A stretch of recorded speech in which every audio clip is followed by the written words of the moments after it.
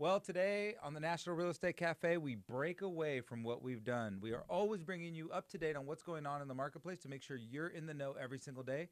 Today, we're going to give you a little more of a education, I will say. All right, let's jump to the first slide. All right. Conventional refinances. What's a conventional loan? Right? So, a lot of times people mistake mortgage for mortgage and they don't know the differences between products and what each one of those products is used for and how they're used and the difference in rates between those products. So, we're going to kind of go through these maybe like once or twice a week and show you the different products and what the pros and cons are of each Well, one. today and tomorrow we're going to go through a couple of items that you really should know the difference. You hear about conventional loans or you hear about FHA or VA, so we're going to break them down and go, what does it mean to you? All right, let's take a look at conventional, Don. All right, so reasons you would use a conventional loan. Conventional loans are typically sold to Fannie Mae and Freddie Mac. However, also portfolio product loans that are sold by big banks that create their own portfolio products are also considered conventional loans. All right. And what we like about conventional loans versus FHA, FHA is a great way to get into your first home or your next home because you only need 3.5% down. It's flexible with ratios. It's flexible with getting gifts to get in and all that good stuff. The conventional loan has it has a lot of similarities, except the beautiful thing, FHA requires you to have mortgage insurance. You have to have mortgage insurance.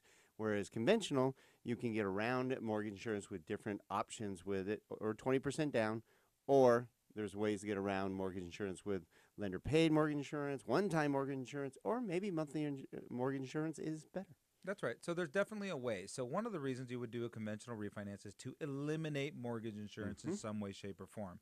The next bullet point is to consolidate a first and a second. The reason you would possibly want to consolidate a first and a second is typically those second mortgages are variable rate mortgages, and they are also interest only for 5 or 10 years at a time. So it's not uncommon these days to have your second mortgage adjust to the fully amortized 20-year payment. And albeit the rate is still pretty low, it could be a significant jump in payment. Nicely done, Gino. All right, obviously you use a conventional loan to get out of your subprime loan, an Alt-A loan, meaning higher interest rate loan to help you get back into the market. Right. You know, we had that, tough times. And then obviously get out of that adjustable rate mortgage that might be adjusting. Yeah, and you could get from an ARM to extend the term of an ARM, from an ARM to a fixed. Some people are going from a fixed to an ARM. Some people thought they'd be in a home forever. They now know they're going to have to move in 2 to 3 years, and they know they could save a few bucks if they go from a fixed to an ARM. So at the end of the day, a lot of good reasons to look at a conventional 60% refinance. of the reasons.